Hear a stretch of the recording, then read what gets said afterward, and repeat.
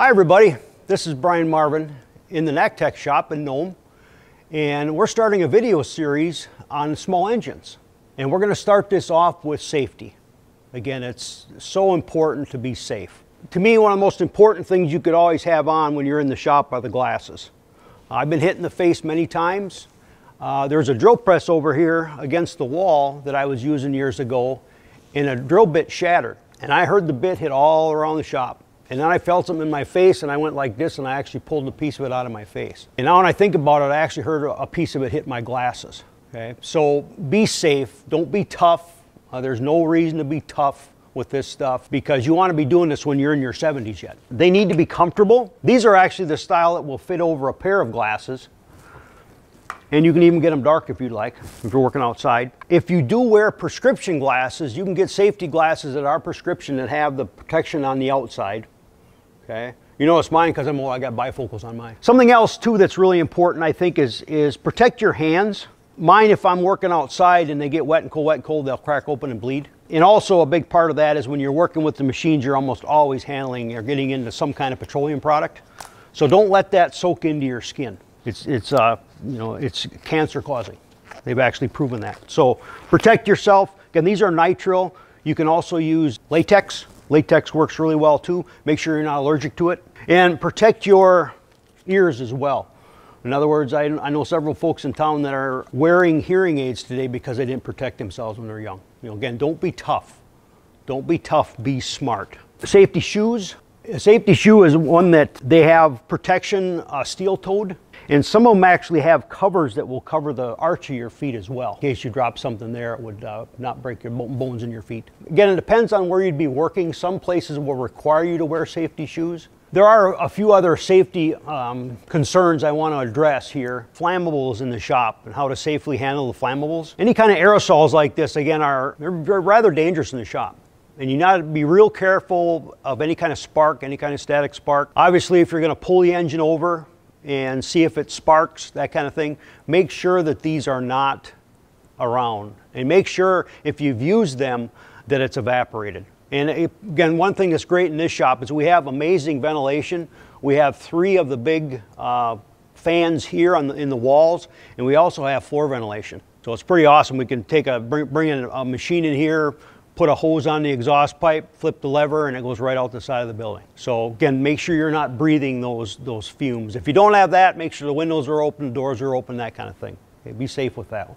So the carburetor cleaner is just exactly what it says. It's a solvent. In other words, what it does is it dissolves the oil, the grime, and the varnish from the gasoline. WD-40, again, it's water displacement. 40, this is the 40th try.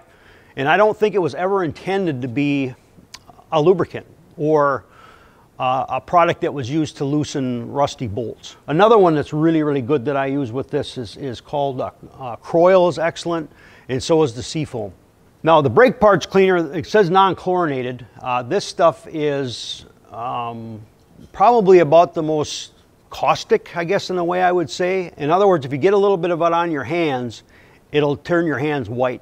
In other words, it dissolves the oil just like that. It's got acetone. Acetone is the solvent of solvents. It's also got heptane, toluene, methanol, again, which is wood alcohol. Again, also a really nasty poison. So yeah, it says right on here, warning, danger, poison. Okay. So yeah, this is just not the stuff to be getting on your hands, and obviously it's not the stuff to be breathing.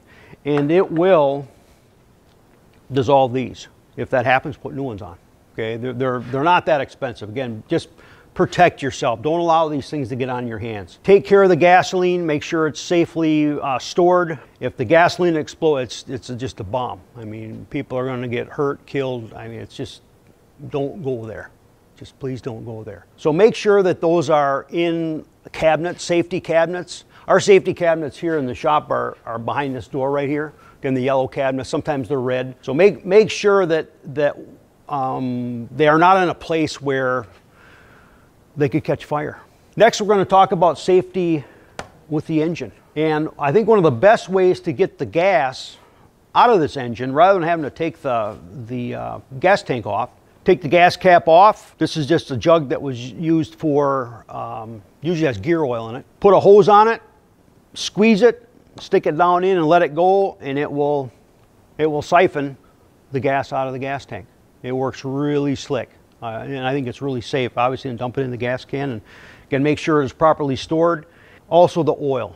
Make sure you get the oil out, because if you leave the oil in, it never fails at the gasket. It doesn't quite seal, and it makes a great big mess, and then you got a big mess to clean up. The little plug is right here, and you can just let it drain out. Another thing I've done, I don't have one here right now, but if you get the right fitting, you can get a fitting that will fit in there with a barb and put a hose on it, and then have that drip into a pan.